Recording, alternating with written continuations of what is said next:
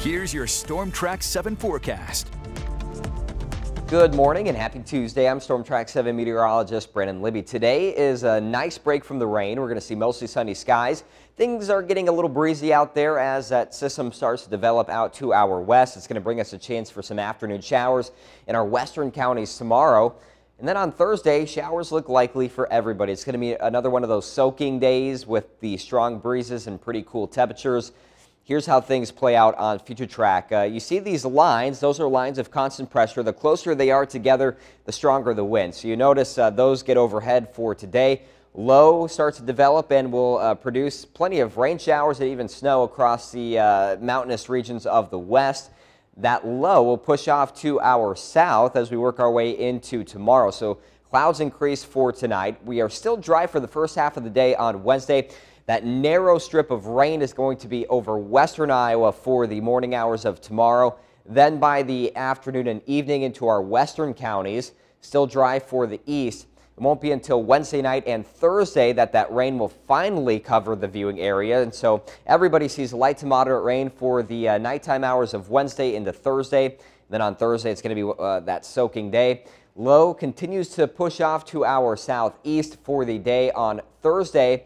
Still giving us those rain chances, but then by Friday, those rain showers will break apart and clouds will finally start to push out by the Halloween weekend.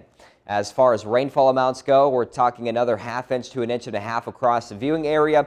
Isolated 2-inch amounts will be possible. It looks like the further east you go, the totals will start to drop off, but still fairly significant here for late October, especially considering all the rain that we had here over the last couple of days.